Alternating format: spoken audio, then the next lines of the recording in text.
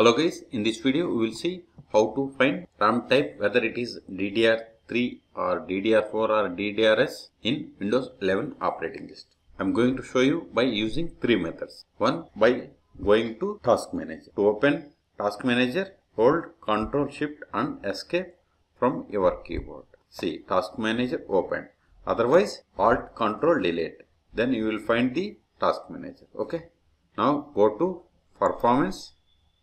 See here, speed is 3200 megahertz. Okay, so this is the speed range. Okay, based on speed range we can find. Let me open the sheet.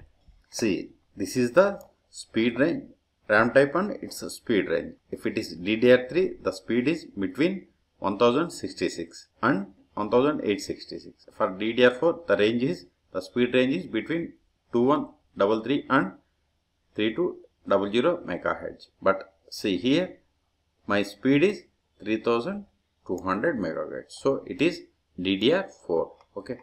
The other method is by going to command prompt and run the following.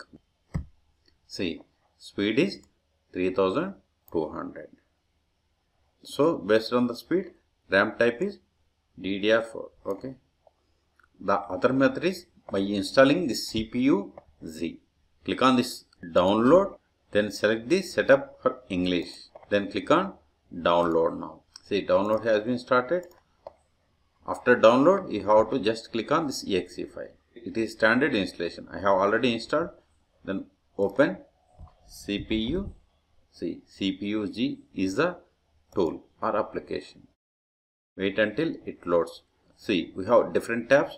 Go to memory tab. See here, RAM type is DDR4 and its size is 16 gigabytes. Okay. So in this video we have seen three different ways to find out the RAM type, whether it is DDR3 or DDR4 or DDRS in Windows 11 operating system.